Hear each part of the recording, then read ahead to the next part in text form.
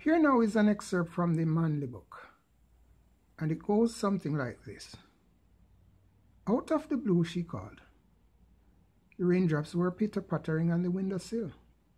What calming effect it had on me. It gets me every single time. It could as well rain every day for me, for all I cared, if it was only for this and a few other reasons. But then came the interruption. Hello, I answered the ringing telephone. What are you doing? She asked. I'm planting tulips, I told her. Planting tulips? In this weather?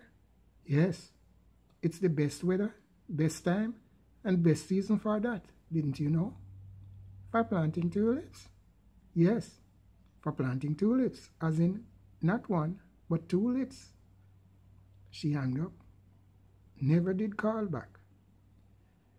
I couldn't suppress the laughter, no matter how hard I tried. It was raining there too, I was sure, there where she was, and it was obviously having the very same sorts of effect on her mood.